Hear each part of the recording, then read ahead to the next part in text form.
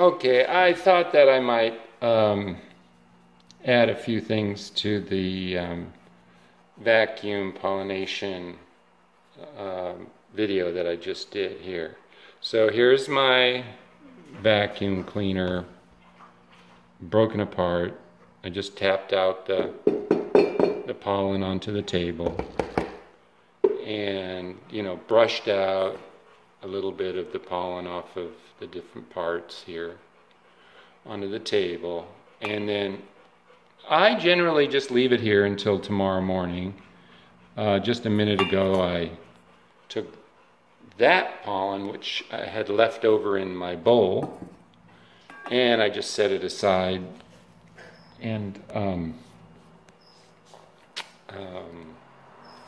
I'll discard it if I don't need it. So this is in my little office here, room temperature. Tomorrow I'll just brush it right into my bowl. You can see there's ample pollen.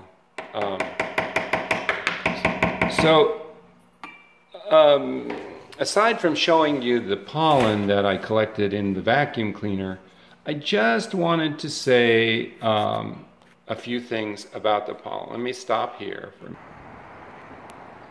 So if you recall just from the previous video where I was forcing open the flower to vacuum out the pollen, I was trying to show you the amount of pollen on my fingers, you know, the pollen grains. And I should have explained a little bit more on that. If I force it open too quickly, or too early, I can feel it in my fingers now. But if I force it open too quickly, let me get there it is. Too soon, I should say. The pollen sacs actually haven't opened and released the pollen. And so I actually have to wait to a time in the day when the flower is close to opening. And it's like I said, I thought it was closer to 6, but it's closer to 7 now.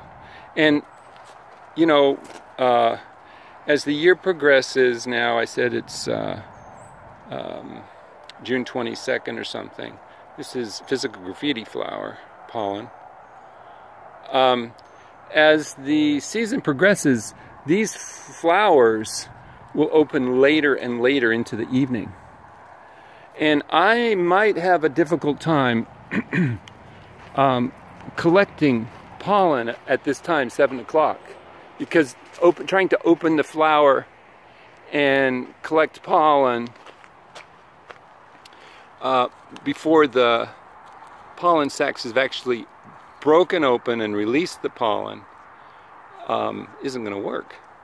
So the timing on this collection can be a little tricky. You have to figure out a system that works for you. The system that works for me is I come down here at the end of the day and I water my greenhouses. And so I just choose a time when I know I can collect the pollen. Now, as the season and the year progresses, I might just abandon this effort and either come in the evening, or I might at this time tie the flowers closed, as in commercial pollination video I did, or put the nylon sleeve bags on them, and then tomorrow morning when I come, because I always come in the morning to water. I water in the evening, water in my greenhouses in the morning, and when I come in the morning I'll collect the pollen.